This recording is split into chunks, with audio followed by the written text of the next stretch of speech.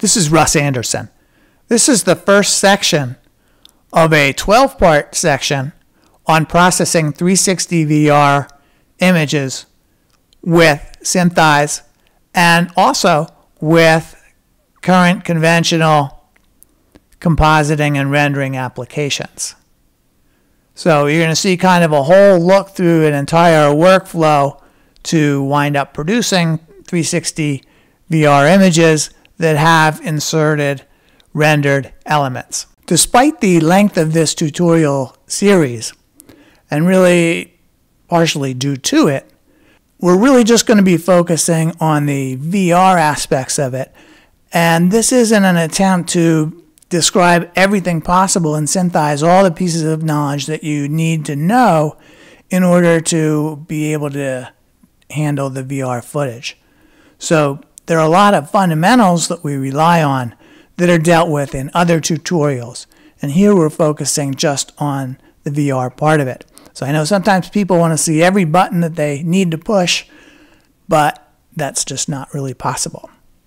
So we're going to be working with this shot that was supplied to us nicely by the folks at 360 Heroes. Now they make a rig that holds multiple GoPro cameras. And so they're looking in all different directions, and they have the software for keeping track of all that footage. And then there's some other applications that actually stitch that footage together to produce the 360 VR image that you see here, which is what SynthEyes processes. And this is a 2K HD sort of image, which is convenient for working with in the tutorial. I think in general it's better if you can work from 4K images. It gives a more compelling viewing experience. And that's available from these particular rigs as well. It's just not what we're working from here.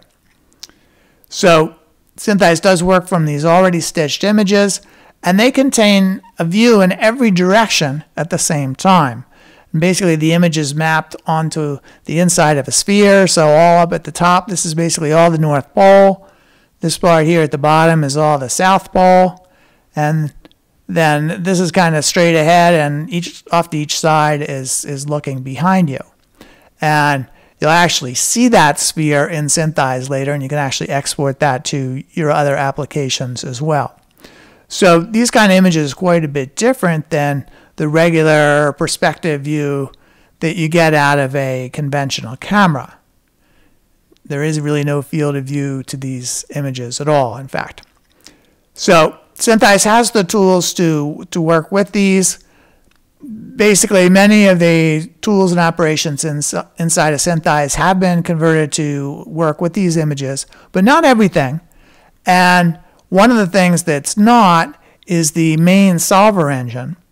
And so what we're doing is using the SynthEyes image preprocessor to convert these 360 VR images to conventional linear images that you can then run through the solver, get a full 3D solve, and convert then back to a 360 VR set of images and tracker data and so on, which you can then even further expand.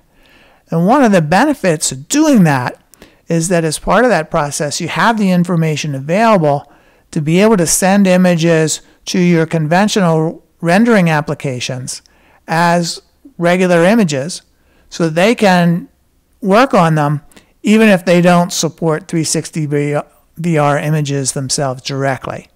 And then you can bring the images back into SynthEyes, convert back to a full 360 VR format, and be able to composite things back together. And of course, it's also the case that if you do have a 360 VR camera inside of your rendering application, you can generally take advantage of that as well. So you have a bunch of different options available to you. So what we're going to be doing is working from the basic shot here, which is, I think, pretty much inherently stabilized based on the camera being attached to a rod to the front of the ultralight here. And we're going to be going first to something like this, where here's a 3D solve, and in fact it's a stabilized 3D solve, where we do have a full camera path, we have locations of trackers in the environment, and in fact shortly after this you have even more trackers throughout the entire environment. And ultimately, we work our way towards this, where here you have a 3D building set into the shot, and this then gets rendered using Blender, and the image is sent back and forth so that we wind up with a 360 VR layer for that for later compositing. And ultimately, it goes through After Effects for that, for the compositing, and you wind up with something like this that's the finished product. So you'll get to see a good look at all the different steps that are involved in this and what some of the different options are and creative choices. So, hey, let's get started.